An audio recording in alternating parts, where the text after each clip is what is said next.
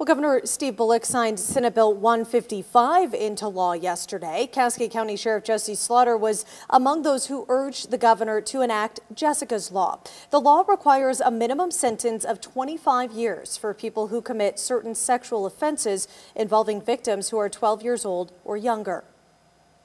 Our children are our most precious resource, and as your sheriff, I wanted to be able to explain to the community the importance of this, and I wanted to encourage the governor with everything I could for him to sign this bill. The new law goes into effect October 1st.